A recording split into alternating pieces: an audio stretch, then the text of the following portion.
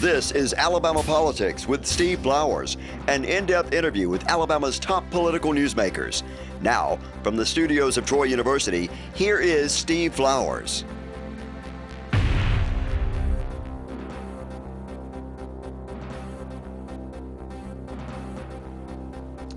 I'm Steve Flowers, and welcome to Alabama Politics. Folks, we're fortunate tonight to have as our guest the head of the Department of Public Safety, who is now the Alabama Law Enforcement Agency Director, Spencer Collier. Spencer's a former legislator from Mobile, and he's been our Alabama Law Enforcement Agency Director for several years now. We're glad to have him on the show. Thank you, Spencer. Thanks, Steve. Thanks for having me. Appreciate your time. Spencer, well, y'all is a Troy University graduate. I didn't know that. We were sitting here waiting before the show started. But he grew up in Mobile, in South Mobile County, and he is a family man. He's got is your wife from Mobile too? She is. Mobile County, and so Spencer was born and raised in his district. Ran for the legislature in 2002 as a young man, was elected to the legislature and served 2 4-year terms, and was elected to his third term and beginning his third term in 2011. A guy who sat close to him in the legislature. They'd served together for about 8 or 9 years, and he happened to be elected governor. Dr. Robert Bentley was representing Tuscaloosa County, and Spencer was representing Mobile County. And as would be the case when you serve in the legislature with people, you become good friends. And Dr. Bentley became governor and asked Spencer, who was a trooper by profession. He is a longtime state trooper, made a career of it, majoring in criminal justice and political science at Troy University, and went back home to Mobile and became a trooper and was in administration and served in the legislature. But I've taken all your stuff, but I want to tell folks some of your background and everything. But now, when he appointed you in 2010, after he was elected in 2011, it was the Department of Public Safety. Homeland Security. Oh, that's right. That's right. We had, but it was not. Who was the Department of Public Safety Director? Hugh McCall. Hugh McCall served as the director. He was Riley's, wasn't he? No, Chris Murphy, and Chris left in 2010. Okay. Hugh came in with me, and I went to Homeland Security, and Colonel McCall went to Public Safety. I had forgotten that. Was Homeland Security a new department, wasn't it? Homeland Security stood up in actually 2003. Alabama was the first state in the nation to create a state Homeland Security. Who was before you then? Jim Walker, Colonel Jim Walker was the first, and then Art Faulkner served briefly, and now in emergency management. So he named you Homeland Security Director. Correct. I was his first and I guess only Homeland Security Director under the legislation that combined public safety and consolidated state law enforcement into the Alabama Law Enforcement Agency. Then came over as the Secretary. How many years were you Homeland Security Director? 4 years. 4 years then, to 14. That's correct. And then Spencer, in the first part of the second term, in 15, y'all passed legislation. You weren't in the legislature, but legislation. When did he start floating that idea about consolidating the agency? Well, you know, truthfully, Governor Bentley and I discussed this in December of 2010. He was the governor-elect.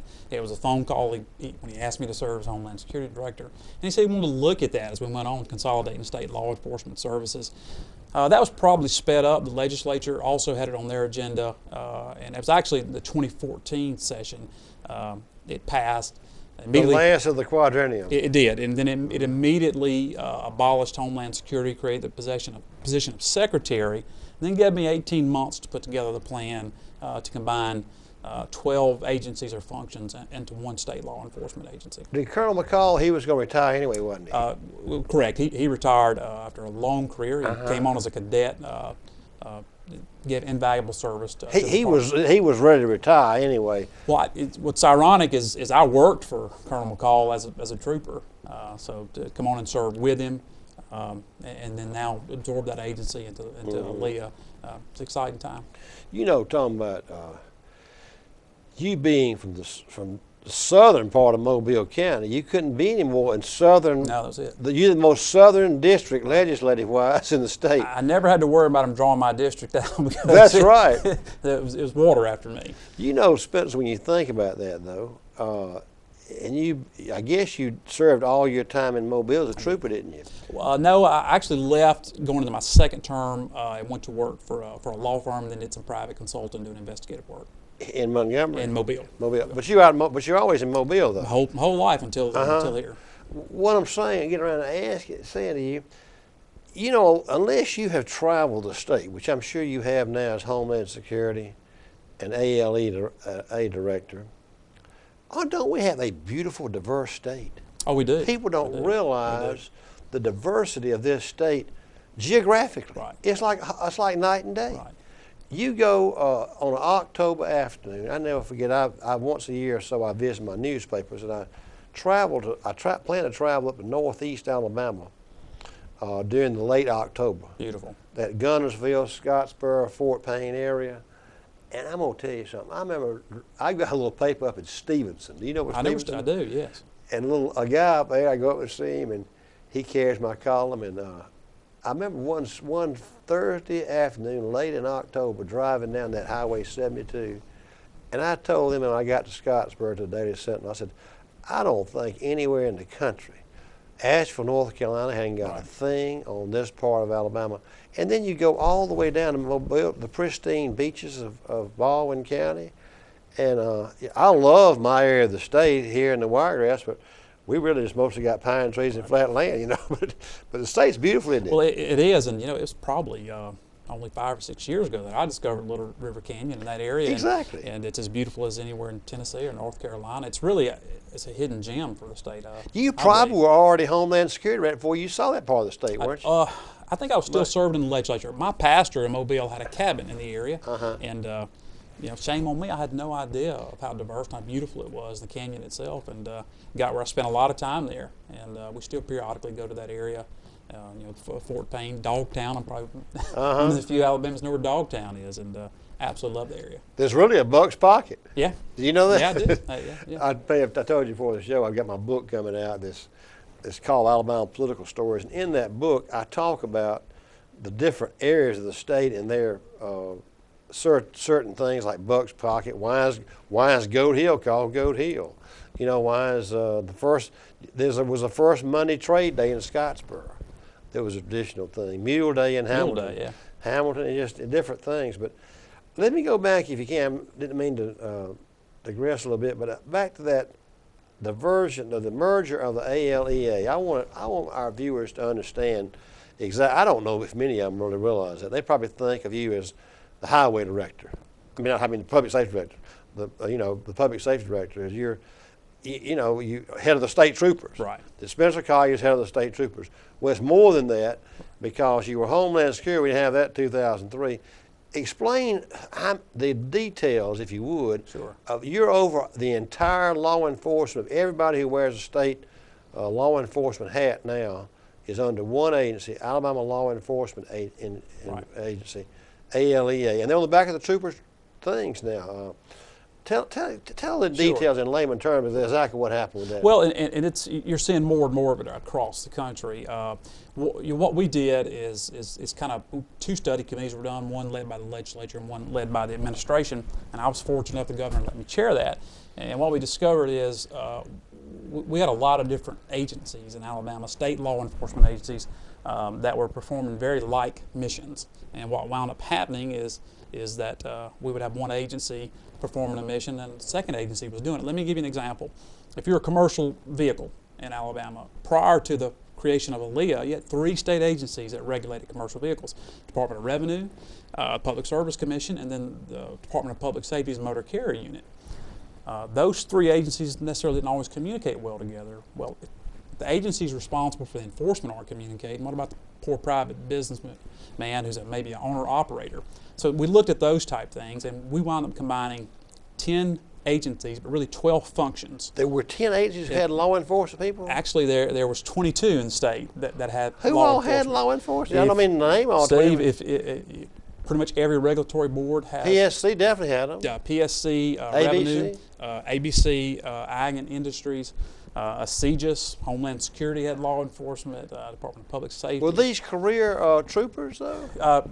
Or career? Only the guys in public safety were troopers. So we had these other agencies, we merged them together. That's what we've been doing for the last 18 months, is trying to find the best model. And really, Steve, it looks like what a major metropolitan law enforcement would look like. We now take state law enforcement, and we have a uniform division. That's the Department of Public Safety. So that's the Highway Patrol, the troopers you're going to see, and that is the backbone and the infrastructure of state law enforcement. But additionally, now the Marine Patrol, it used to be the Marine Police and the Department of Conservation, is now brought under the How many were in there? Ballpark, not exactly. On the Marine Police side, it was about 60, and I think we wound When you up. took it over, how many state troopers were the ball? I don't mean exactly the ballpark. Yeah. Well, in the Highway Patrol, it was about 380. 380 in Highway Patrol, and then you had about 70 or 80 in ABI. Oh, so ABI was under the It was. So you had 38 actual road troopers and about 80 ABI guys under public safety. Then who was the biggest one that came in and merged? Was it PSC or Conservation?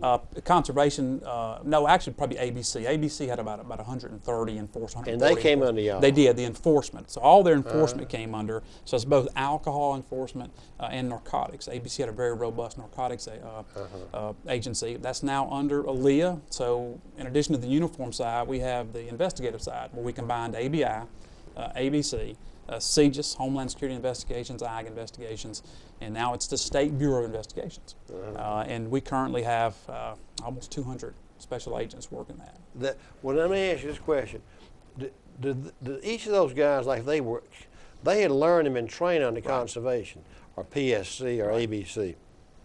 Do you have a subsecretary that oversees those guys? I have a director of public safety that oversees the uniform division, and I have an investigative director over SBI that oversees and runs the day-to-day of investigations. So a lot of those conservation people came under that area. Correct. And all the ABI people went under there. Correct. ABI came under SBI, what we call SBI now, and then the Marine Police came under DPS. And a difference that the public should see is what we used to call Marine Police is now Marine Patrol, and they're actually wearing the uniform. They are troopers.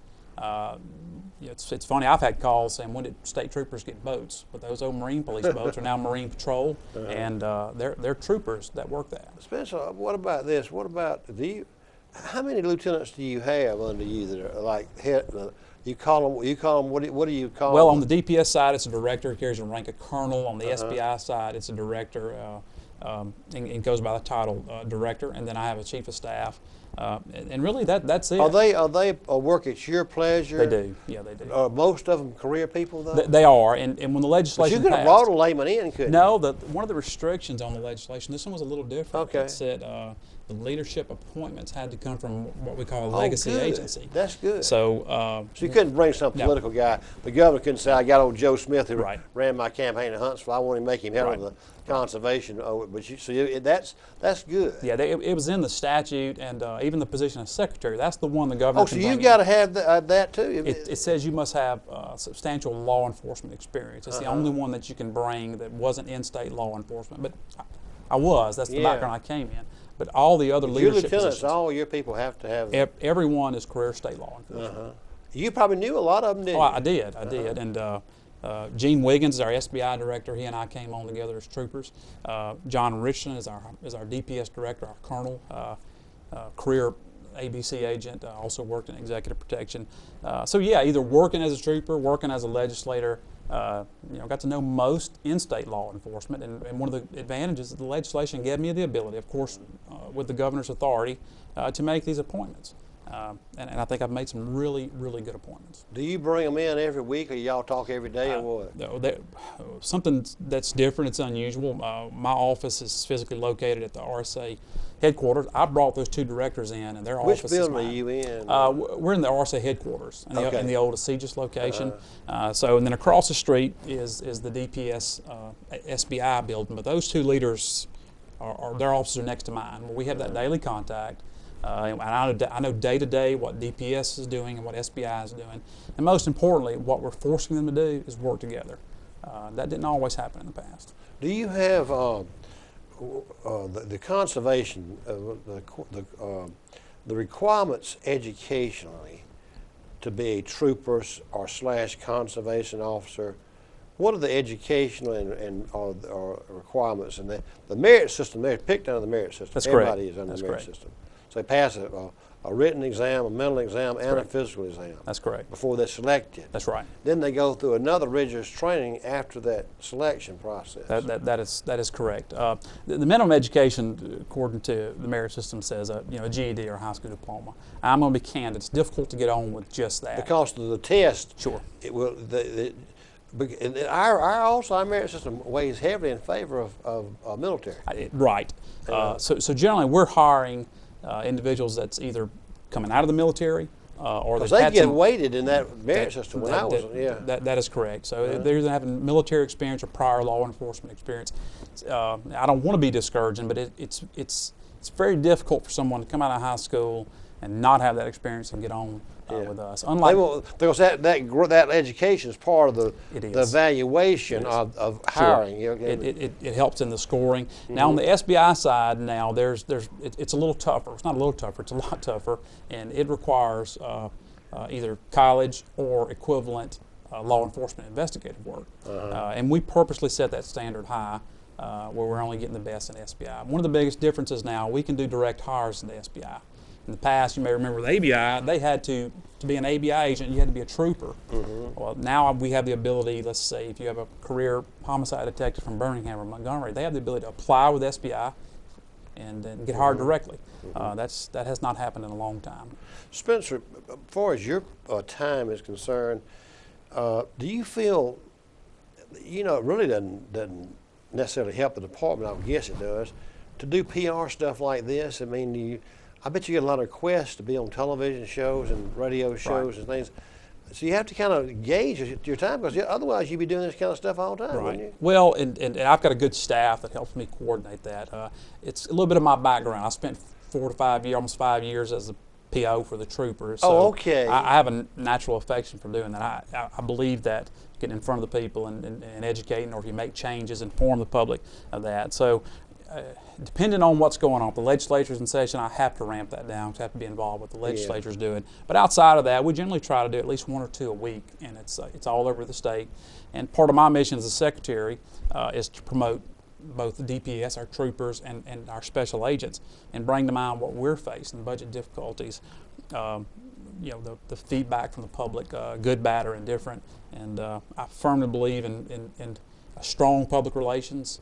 And we have full-time troopers that do that throughout the state, where if I'm not available, they can be there and be a spokesperson for the agency. Especially on a given day, how many troopers will be on the road?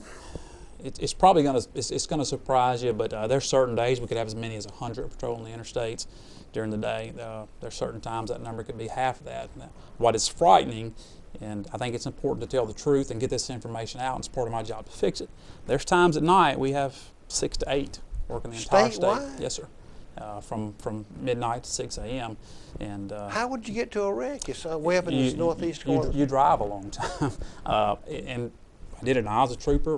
At midnight, I'd cover multiple counties, and response time is great, and that's when you rely on local law enforcement. I see. They're there. They'll get there and secure the scene. That's right, until you can get there. Now, we're wanting to fix that. That number is unacceptable. So your folks are better served on the interstates, aren't they? Well, they are, but our troopers are kind of a misnomer as our highway patrol. We're called the highway patrol, but it's a true state police. Like you go to Mississippi, the highway patrol is restricted to state and federal highways, and that's not the case in Alabama.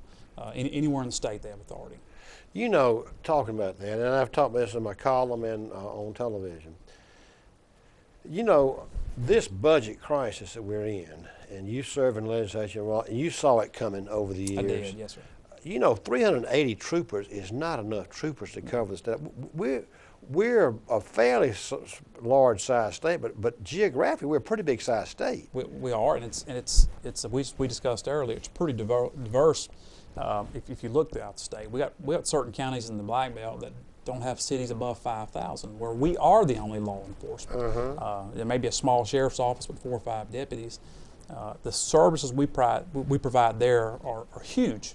So you've got to give more weight to those counties? Well, on the patrol side, we base it basically on population, but what's really not known is on the investigative side. If there's a murder in the Black Belt, or if there's a murder in the Macon County area, we work that. Now, we work it very closely with the sheriff's office, but we go in and handle those investigations. They don't have staff like Hoover. No, Who, right, who would, correct, who, correct. who And would it's- take care of it? And by no means is that a slight on those agencies. They're just small. They don't have the time to devote to that. Who extra would never training. ask you to come to help? No, but we're there. We have good partnerships with them, but we're needed to provide those services in the very rural counties. So when we talk about losing troopers or losing agents, unfortunately, it's going to affect the areas that need it the worst. It's going to be the areas that are already socioeconomically depressed. In addition to that, if we lose troopers, that's where they're going to be lost from, or we lose agents where it's going to be. And so policing drunk driving or speeding or hazardous things like that in the metropolitan area, the Metropolitan Police going to catch them. They're going to be the one to catch them. Yeah, that's correct. And they're, even though we have state police powers anywhere, we challenge our guys. We need to be focused on the rural areas. Is that right? That is correct. Those larger cities, particularly Mobile, Montgomery, Birmingham, Tuscaloosa, Dothan, there's times when we're asking them for help.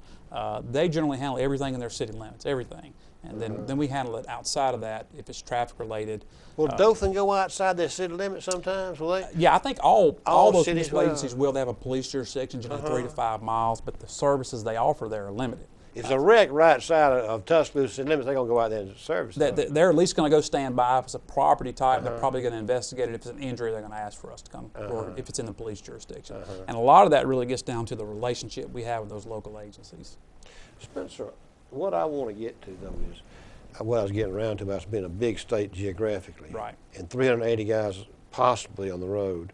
First of all, what I was going to ask you, too, on holidays, you have more out there, don't you? We do. And one of the great things about ALEA is us all coming together is now I have the ability to even tell those special agents, you're going to put a Class B uniform on, you're going to get out and work. During Christmas. Exactly, work highway patrol. Do they we get, can get increase overtime for that? No, unless they're on a federal grant. Oftentimes, through DOT, we'll get federal grants to work additional speed overtime or DUI overtime. But whether they're getting overtime or not, in those specialized periods, we're going to put as many as possible. How many hours a week does a trooper put in? Well, they're supposed to work at least 40. Of course, there's certain situations where they're working way above that.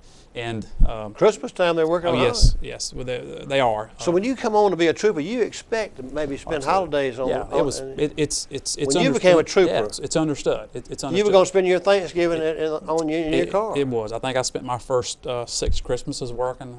Is that right? First 8 years of my career. So every trooper's out there Christmas and Thanksgiving. Yes. All 380 of them. Yes, are out. Okay. Okay. Well, maybe not all 380, but we're going to greatly increase our presence. We have certain travel periods that the data shows. 4th of July. 4th of July is a big one. New Year's, Labor Day, Memorial Day. We're going to ramp up our manpower during that time. But you're right. Now we're up from that 380. That's when I took over. We're up to about 420 now. Not much. It's still not up right. It's to kind of give you a number to really kind of put it in perspective. University of Alabama we partnered and did a study for us. We should have over 1,000. So we're at 40%. That's what I was thinking. 40%. I was using that statistic. Folks, we're supposed to have 1,000 troopers, and we got 400. 400. That's correct.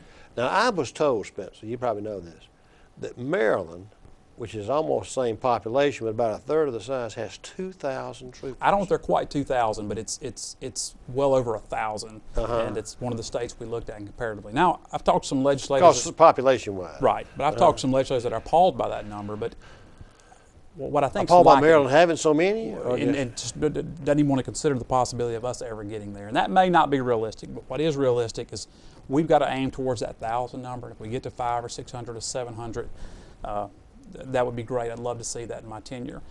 Ultimately, the ones that's suffering is going to be those that need it the most. So when I talk to those that are appalled by those numbers or challenge me on those numbers, what I say to them is, come see what we do. It's more than just writing a speeding ticket or putting a DUI in jail. We've got over 20 open homicides that we're working right now. Unfortunately, I think we even have members of the legislature that's not informed to what we do as a state law enforcement agency.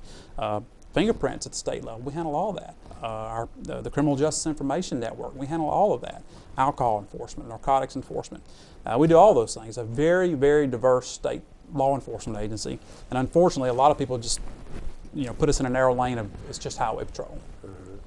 Spencer, this budget crisis, though, it would even make you lower than 380, wouldn't it? It would, Steve.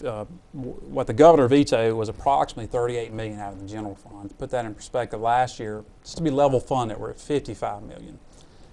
And to give you an idea how that's been cut, go back to 2008. Just public safety alone in 2008 was over $80 million. We operated last year at 55 million. We think that's a fair number. So you dropped your budget from 80 to 55 million? From 08 till now, it went from 80 to 55 million. You dropped almost half. Yes, sir. And then now they want to add an additional cut and drop it down to 38. Good Lord. Did you talk to Steve Klaus? What did he say? Probably more than Steve wants me to talk to him. I've talked to Steve at length. What does he say when you say that? He's trying, and I believe he's trying. I think Steve, I served with Steve, he's a great guy. I think they're trying. It gets back to this, as you know, I knew during my time, the general fund's broke. We've got to come up with a system to fix that. There's got to be some growth revenue in the general fund. Just has to be. What do you think is going? Do you think? What do you think finally's going to resolve this thing? A special session is going to have to be, but they pretty much ignored the governor's request. What I really think is we've got to hold appropriators accountable. It's more than saying I'm pro law enforcement. Well, if you're pro law enforcement, you got to take a difficult vote every now and then. Then go home and educate your constituency. This is why I had to do that. I don't think there's any citizen out there that expects public safety or any state agency to make money off the citizens. No one wants that. We don't want that. But I think they do expect us to perform and give those basic services. And right now we don't have the revenue to do that. 38 million is going to decimate us. Here's a thought. I was just thinking about this. What would be wrong with raising a fee for someone who got a speeding ticket and giving it to the public safety and unfortunately, most of the public, not most, but we hear it a lot from the public that, well, it's pretty high anyway. Yeah, it is, that you're reaching a quota.